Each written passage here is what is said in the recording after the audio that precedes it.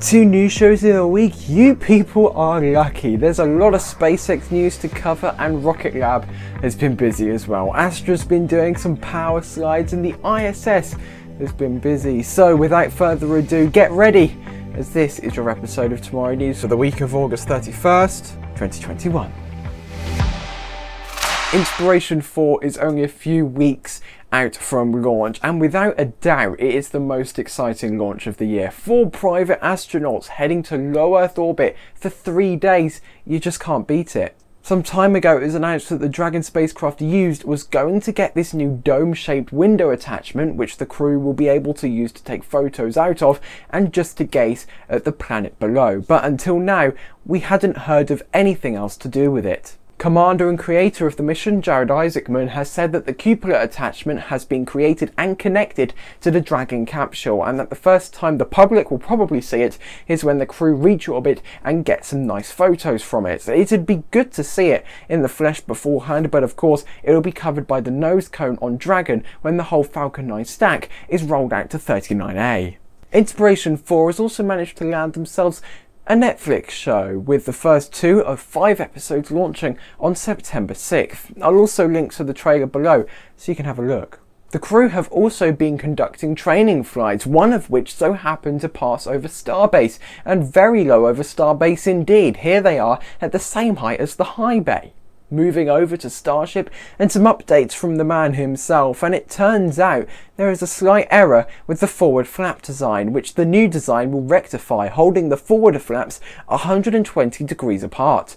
It also turns out that the current plan is to catch not only Super Heavy with Mechazilla, but also the Starship vehicle itself. Of course, landing legs would still need to be attached to the vehicle to allow landings in places with no pre-existing infrastructure, such as, oh, I don't know, the Moon and Mars, but for places where the infrastructure does exist, such as Starbase, it will allow for a quicker turnaround time.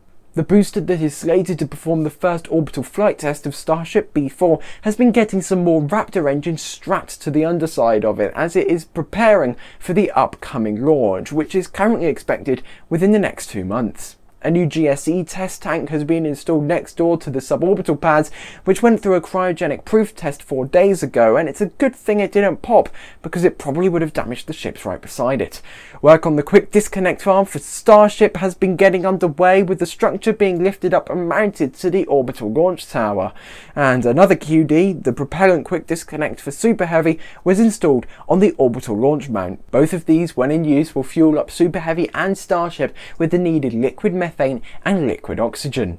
Speaking of liquid oxygen, SpaceX President Gwen Shotwell has said that because of the latest increase in COVID cases, which has led to more people being hospitalised and put on ventilators, the company are actually struggling to secure a consistent supply of the oxidizer for the RP-1 propellant, which fuels the Falcon 9. And it isn't a SpaceX specific problem. The Orlando Utilities Commission has said that its weekly load of LOX, which it uses for water purification systems, has been cut by up to 50%, leading to them asking local residents to not use as much water as they usually would.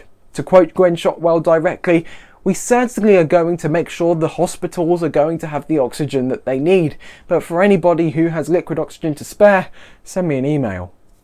And to round off the SpaceX update this week, Of Course I Still Love You has finally arrived at the port of Long Beach, following its trip through the Gulf of Mexico and the Panama Canal and its few weeks stay at a shipyard in Mexico. During that time, the hull got a fresh lick of paint, but as you can clearly see, nobody decided to touch the deck.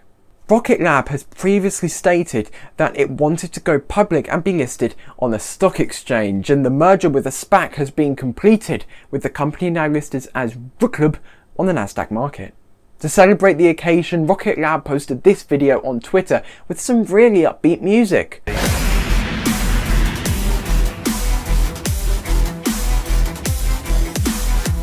And Peter Beck got to ring the bell that opened the Nasdaq market.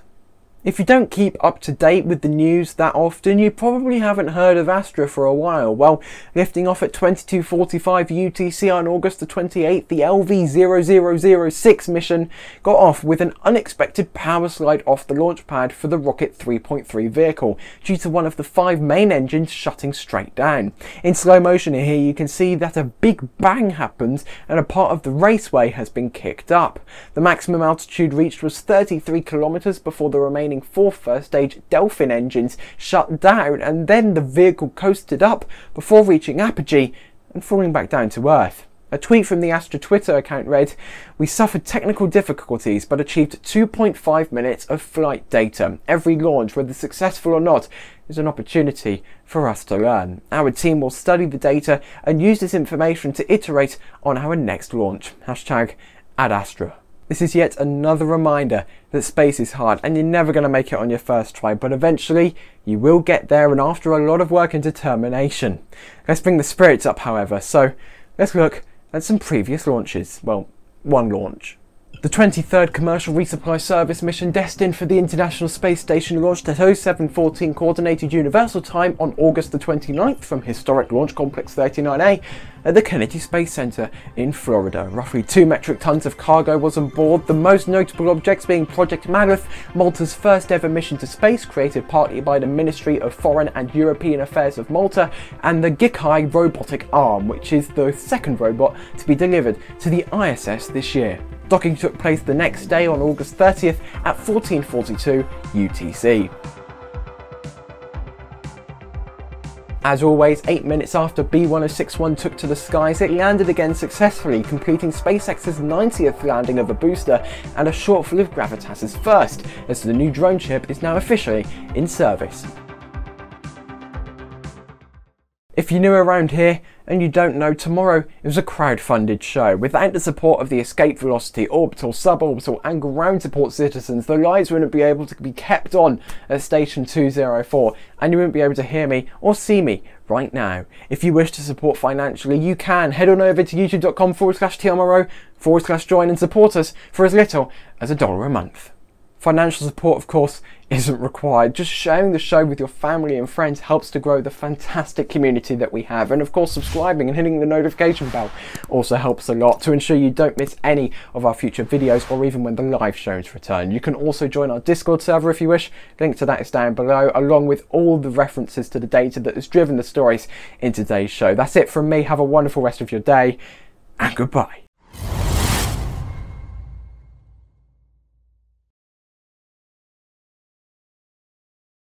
Let's take a look at a mission that did make it to orbit, being CRS-3.